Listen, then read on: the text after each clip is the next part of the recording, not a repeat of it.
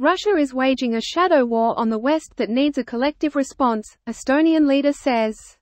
Here's a summary of the article.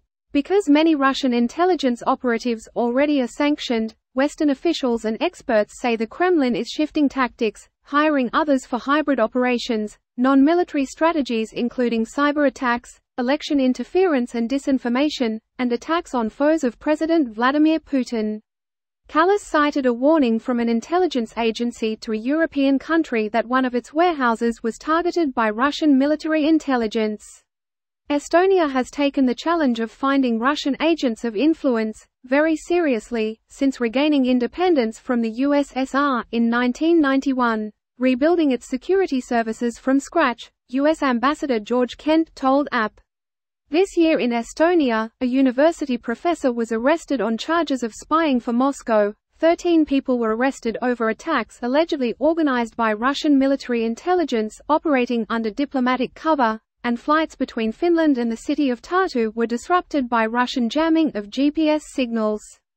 Britain expelled Russia's defense attaché in May after 2 British men were accused of working with Russian intelligence services to set fire to a London warehouse. Bulgarian investigative journalist Christo Grozev, who exposed Russian intelligence involvement in poisoning former spy Sergei Skripal in 2018 in Britain and the late opposition leader Alexei Navalny in 2020, was a victim of such outsourcing. Although Russia has been blamed for attacks in Europe for decades, Estonian officials and security experts indicated there's no collective mechanism for dealing with them, and suggested the EU do more. Kallas says Russia uses spies in the guise of diplomats, all the time, and senior Estonian officials support a Czech initiative limiting visas for Russian envoys to the country where they are posted. This post received a score of 3,900, with an upvote ratio of 96%. Here are the top comments in response to this article. Once again, Eastern European leaders telling the collective West to wake up. I wonder if the West will listen? I remember reading news stories from like 10 years ago about Eastern European countries trying to battle Russian disinfo. We did not listen. I remember several weeks ago von der Leyen saying that we should have listened to our Eastern European partners more. And yet here we are. I believe we've been under attack for years at this point. When I was watching FB meme groups turn into anti-sides, I knew there was something up.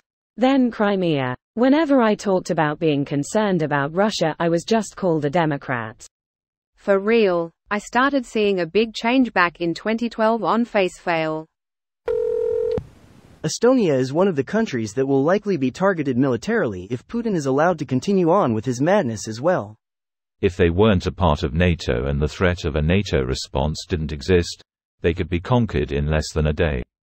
This is the same country that doesn't have a single combat-ready aircraft in its air force and has less than 50 tanks in its land arsenal. And yet, which is just to clarify that the lack of combat aircraft and armored vehicles is not due to a lack of effort on their own defense, but a conscious choice to focus their limited budgets on infantry and territorial defense, considering that the largest of them has around the same population, and 4x lower GDP, as Greater Denver. The Baltic states are some of the relatively few NATO countries that actually consistently meet their defense spending obligations.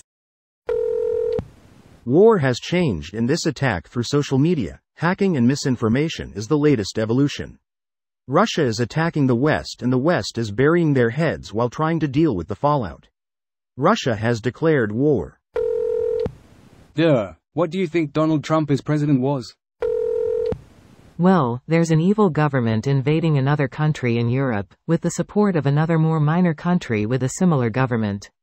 The evil governments also seem to respect one another, but not enough for a full-blown alliance. Man, the remake is just copying the one before with more CGI. WW3 is just about here, we just need one more thing. If WW3 is almost here, then it's time to take 100 trillion out in debt, quit all of our jobs and throw a killer end of the world party for a year straight. Plenty of targets in Ukraine and just over the border in Russia are available for a nice direct response. It's rare that you get to drop bombs on Russian invaders. We really need to get in on this while we can. Hundreds of thousands of targets, just begging to be smote. I fully support getting clearance from Ukraine to enter their airspace, cutting a swath straight through Crimea and back around through Donbas and out again. This video was automatically created by Reddit to speech. The article and comments in this video were selected from Reddit according to their upvotes, and any paraphrasing was performed by smmry.com, without any human intervention.